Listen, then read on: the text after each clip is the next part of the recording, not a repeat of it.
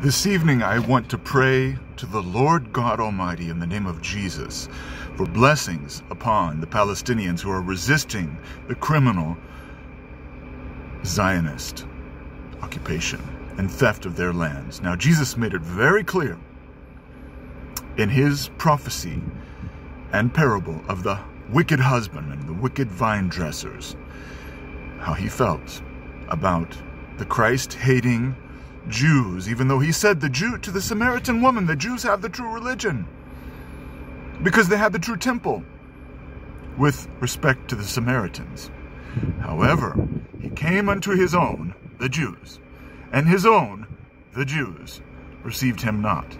So he made it very clear, both when they crucified him and before, in his parable of the husbandman. And you won't hear the Zionist preachers preach about the parable of the wicked husbandmen, the wicked vine dressers. He made it very clear.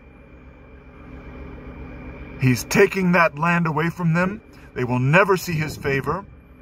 It is Satan who put them in that land and created the state of IsraHell. Lord Jesus, bless and protect and vindicate the Palestinians, and against all odds give them the power.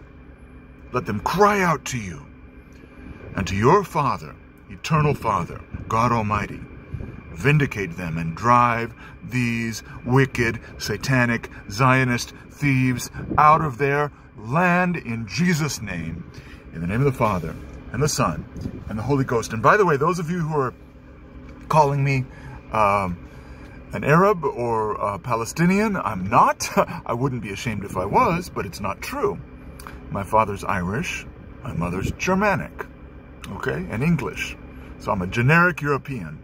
I just happen to have kind of a long nose, kind of, deceptively Semitic features, but I'm not. And anyway, who cares about my features? Right is right, wrong is wrong, theft is theft, lies are lies, baby-killing Zionist murderers and sodomites and sodomite enablers are what they are and are who they are, regardless of ethnicity, and they have no right to steal land from anyone or to shoot the legs off of Palestinian boys.